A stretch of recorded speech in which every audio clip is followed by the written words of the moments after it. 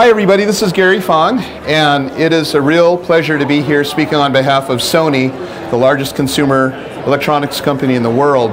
And I don't have a formal relationship with Sony, unlike the other photographers that are here speaking on behalf of them. I'm actually just kind of a person who uses them. But as you might know, I am a consumer accessories manufacturer. I'm the person who makes the light sphere and a lot of the other products. But I was a professional wedding photographer for 20 years, and I shot over 1,000 weddings during that time. I started to realize that we are getting some really blown out pictures, and that was because of the flash.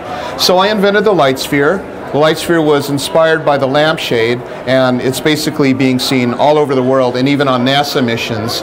But as a products manufacturer, one of the things that I do, especially as a photographer, is I test all the equipment. And I am a very active photographer, so I have big systems of Canon and Nikon and Olympus and Pentax and Sony, and I have all the different lenses and for Nikon. And for my own photography uses, I choose Sony. And the reason I do, and I'm going to show you today the reasons why it actually makes you a much better photographer. I think you'll be convinced also. Inside a Sony viewfinder, and you guys can look at them on the booth over there, electronic viewfinder. It's called OLED. And it's very, very fast. In fact, you'd be really surprised when you look at it. You think it's optical until you switch it to black and white, or until you go into manual and you change the exposure up or down, and you can actually, what I call pre-chimp in the eyepiece, make it brighter or darker if you want, and then see the photo before you actually even shoot. This is neat because rather than most cameras where you take the picture and then you look, you can actually, with a Sony, look, adjust, and then take the picture, and that's a lot of fun. Robert Evans is probably the most celebrated wedding photographer for celebrities. He shot Tom Cruise's wedding and Brad Pitt's wedding, and just a phenomenal photographer. He was shooting Canon, and I said, you know, I know you love that and all that, but why don't you just take my little A77 for a spin? Next thing I knew, he sold all of his Canon equipment. He now shoots Sony, and he says the following phrase: Sony makes you a better photographer. So let me show you why we are all excited about this. This focus tracking, so let's switch over to my camera so I can show you guys how this works. Okay, so what you're seeing right here is through my camera. We have my model Tisha out in the audience, and it's basically finding faces. You see the three boxes around the faces? And there's actually, how many faces? 1, 2, 3, 4, 5. You see the boxes? So what it's doing is it understands that those are faces, and it's going to make decisions based on that. Watch this. When I click the center button, it says track, pick one to choose. I'm going to pick her. Okay? So now there's a double square on her and squares on all the other faces. So the camera's thinking, you know what? Gary wants only her. Look at that. So it's following her, 2 squares on her. Now watch what happens when I leave the scene. I'll actually go off.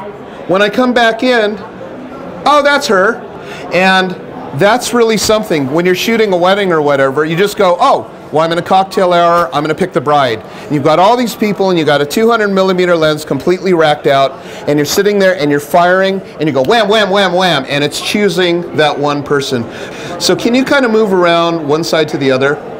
Okay, so there she goes, and it's following her. I've got this on just like that. See, so I can go, sorry about this, like that, and actually I'm on manual. See what I'm talking about on manual here? So inside the eyepiece, this is exactly what I'm seeing. I can go, oh, I want this is too bright, I'm going to go darker like that, or let's just bring it up and I want it right there. So, and then it'll pick just her, and then it'll fire. And this is something that I can't do with a Canon or an Nikon. It's called AI servo focus mode. On a Canon or Nikon, which typically happens is it'll pick the thing that's in front. So if you're a wedding photographer and you have a bride and she's holding a bouquet and you pick the AI servo, you're going to find that your bouquet's in focus, or anything that's in front. And what happens is without face recognition, you really can't choose the faces. It just doesn't know. But on this one, it's kind of like the Terminator. It's finding faces, but it's prioritizing on her. Now watch this. I want to shoot in black and white mode. Okay, so I'll hit the black and white, the function button, and I'll go down here to creative style, and I'll go black and white. And now I can shoot black and white, and I can fire like that, or if I want to go and make it kind of really high, kind of like that, I can bring it up or take it down.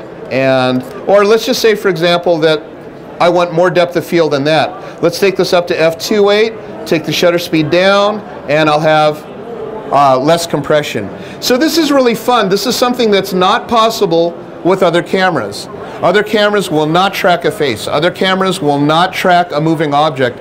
When I'm photographing my children, I have 2.5-year-olds, they move in, they move out, and they move all around. And on my A77, I like to shoot that thing at the 12 frame per second mode, and it's incredible how fast it captures, and it actually nails the focus.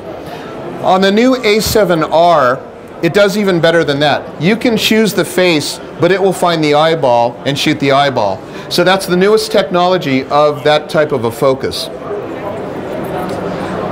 Let's go to function again, and we'll go creative style, and we'll go to, so that's sunset, landscape.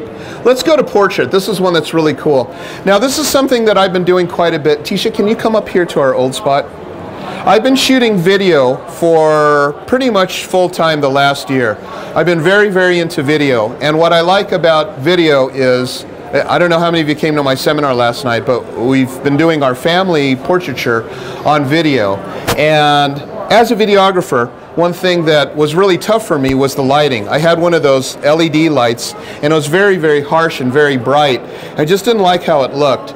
So I asked myself, how can I get better lighting than that LED lighting and be able to have predictable quality? And so what I did was I basically created this new system, which is the continuous light system, which I've always wanted, but now I'm sticking a light bulb inside a Gary Fong light sphere. The Gary Fong light sphere is the softest light that I have ever found, because it basically is an omnidirectional source of light and sends light completely around all over the place. But what you're seeing in here is a 11-watt Philips light bulb that I bought at Home Depot. It's just 11 watts, it's no big deal, costs about $14, and this now has been the light source for most of my portraiture and all of my videos. So that's kind of fun, and actually also what's fun is now I've got these color LED bulbs that they sell on eBay. This was about 20 bucks. And they're kind of fun because you can, it's got a remote control and you can put whatever color on it.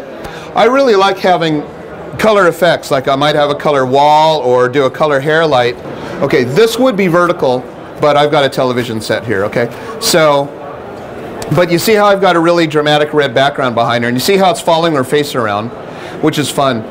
You know what I would have to do with a Canon or a Nikon? I would either have to joystick on her eyeball, or I would have to do what I call focus and recrop, which means I'd have to go like this.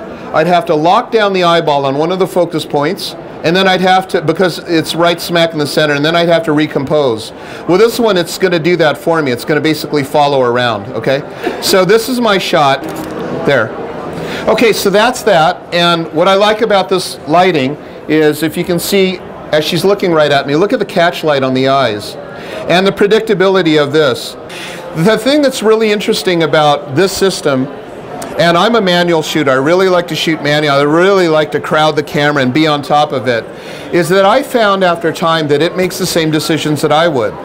Like if I'm shooting in portraiture or a fast-moving situation, it will actually pick the bigger shutter speeds and the more wide-open apertures.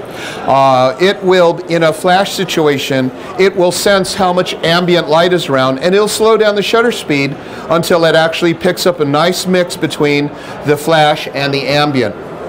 If you put it on auto ISO, it'll move the ISO within the workable ranges. So watch what happens now. I'll just walk over here and do blue. And so now we got blue.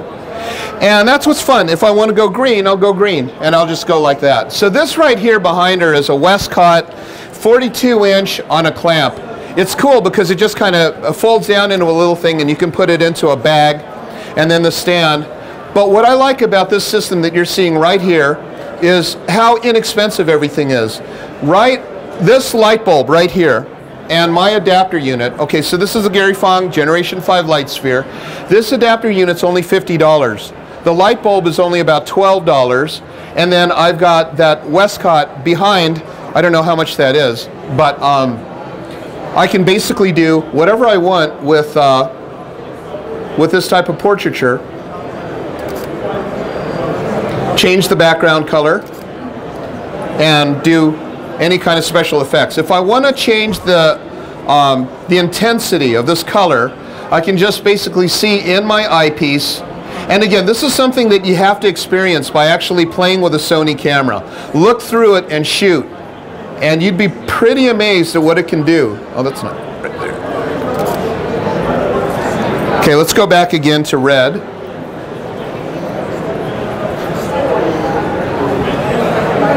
And now I have red. So as a portrait photographer, that's what you have. It's beautiful. Move to your right just a tiny bit. There, right there. Good. See that thing follow her around? And that's on a vivid setting. And then I can go in here into the function and change the style settings. Now watch this. I can change the exposure if I want. If I want it kind of hot, ooh, let's try something. I'm going to put it in black and white. Okay, so we'll go down here and just imagine this is your eyeball inside the viewfinder. So you're not actually looking at a TV screen, you're looking inside the viewfinder in your eyeball, and just picture for yourself that this looks just like I'm shooting in an optical viewfinder. Black and white photography is completely different than color photography, and those of us who shoot black and white instinctively know where the shades of gray are. We know that a certain maybe middle green looks like gray, or a middle red looks like gray, and then a dark red looks like black. So when we're composing, we wind up actually shifting things around because we have an expert eye at shooting black and white. But if you're not a black and white photographer and you don't really know how it works, then all you basically need to do is put this on black and white mode and you've got beautiful quality. Again, this is 23 megapixels, and if I wanted to shoot a movie, all I do is press the movie button right there, and look at this. Now I'm recording in video in black and white, just like that. And go like that, and now it's recorded a movie file. It's my overexposure, underexposure, whatever I want to do. It's just like that. You can see this in your own eyepiece and adjust accordingly.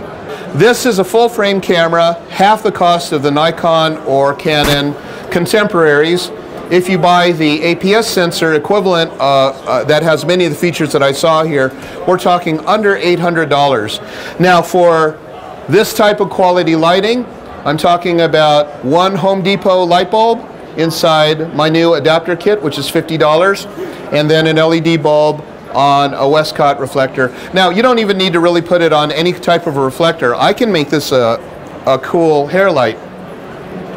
Just bring this around like that.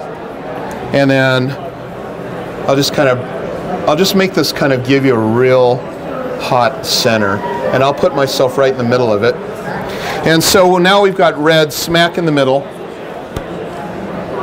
And let's move that way just a tiny bit. Whoa, back, back, back. Yep. A little bit more to your, yep, right there. Good. Okay, so watch this. That's kind of cool. Now I have this type of look where we have kind of the hair lit up a little bit, and let's just put blue on there to cool it. So the same effect. Makes me very efficient when I'm shooting. Oh, that's cool. Boom. Let's hit play. And so now we have something like that. So there's a lot of experimenting you can do. But again, this is about $100 worth of lighting, and if you shoot an A77, it's an $800 camera, plus whatever lenses that you have. For those of you who are concerned about, lens quality and going, oh wow, well, I really like my Canon series of lenses or my Nikon series of lenses, Sony is compatible with Zeiss, the T-Stars, and there's no better optical company than Zeiss. So now you can have whatever money you would have spent on other lenses. The Zeisses are not cheap, but they're the best. And very fast frame rate, very fast autofocus, low cost, high megapixel count, full frame, and a fraction of the cost. I think it's really hard to beat.